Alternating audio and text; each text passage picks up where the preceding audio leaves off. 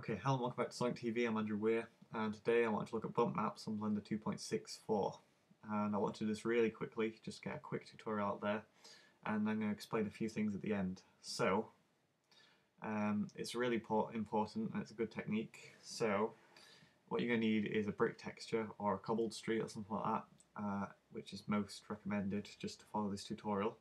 But after this tutorial, you might be able to use it later for more specific results.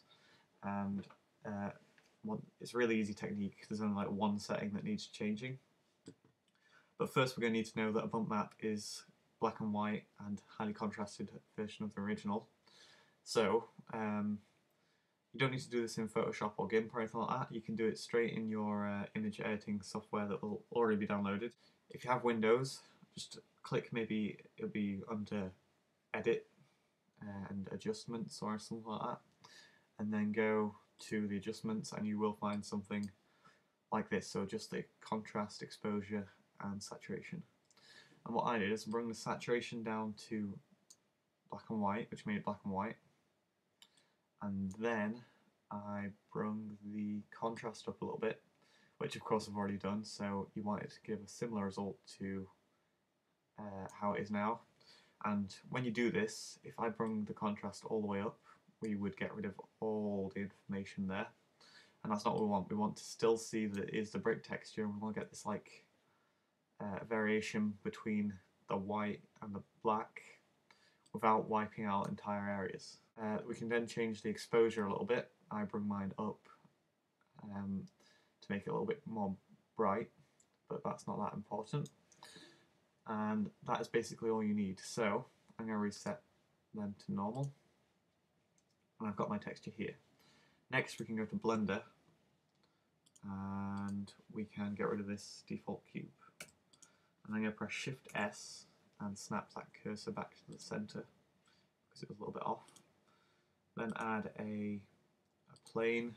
I'm going to scale this up and scale it on the y-axis.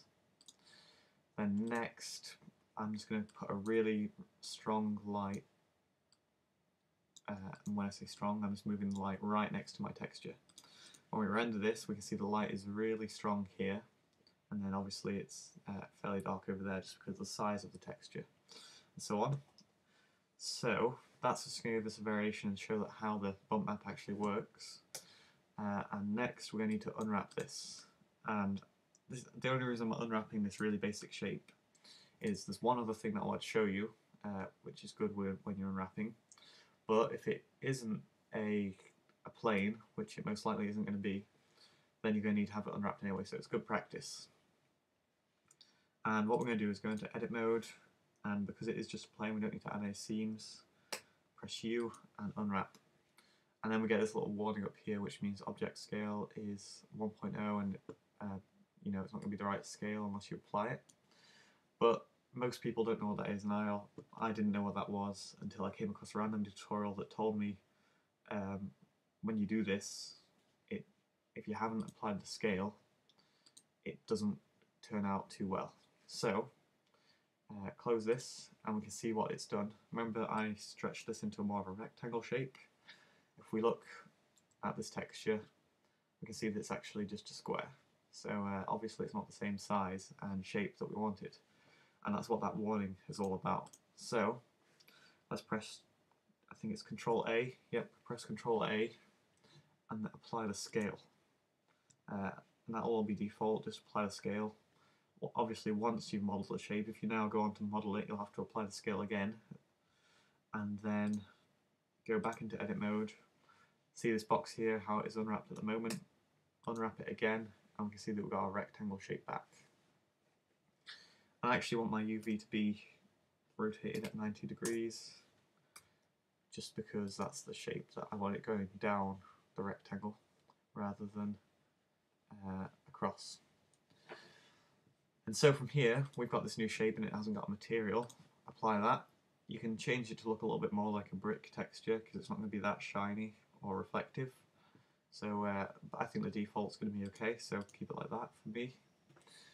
And what I'm going to do then is I'm going to press New. And you should be fairly familiar with this. Go to New, Image or Movie, Open, find your image. Mine's on my desktop, so let's go for that one. Yep, that's the one I want. And let's go to UV mapping. So mapping, go to coordinates UV and select your UV map, which again for this plane is completely pointless, and if you had it on generated it would work perfect, but it's good practice, so continue to do that. And then what we're going to do is click on this lower texture down here, put a new one in, image or movie again, open, desktop, and select our black and white image. And there it is. And here we want it to be on the UV map again, just so it's the same as the other one. Close all these, and then we can just see this one in influence. And what we're going to do is get rid of colour and put in normal. So you can see this one here, it says normal. Check that one, and you'll see the result that we get.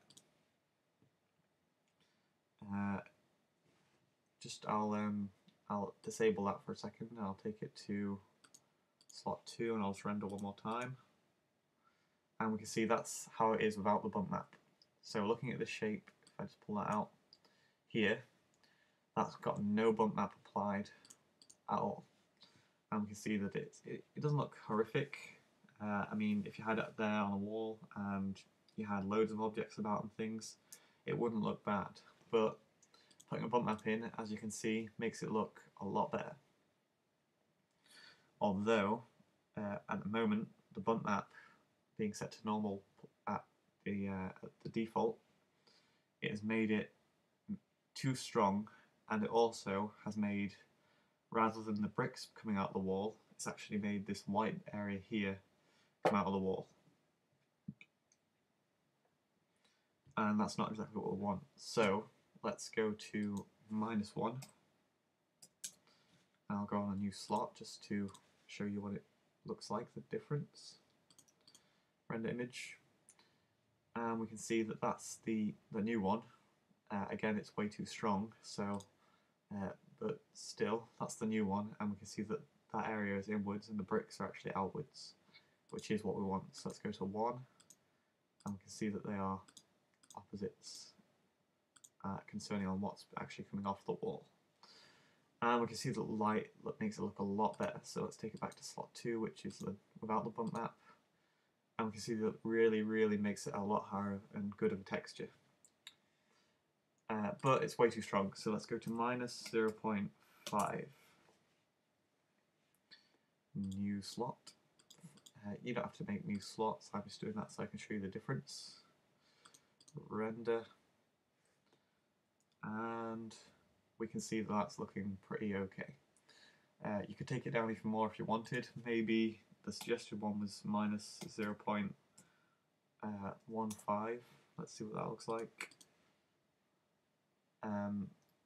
But it doesn't matter too much. I quite like it fairly high just because you can really notice that it is actually looking quite 3D. So I'm going to go for -0.3.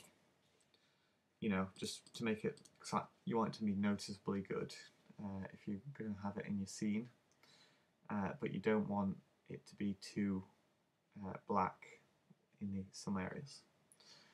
So that is basically bump maps.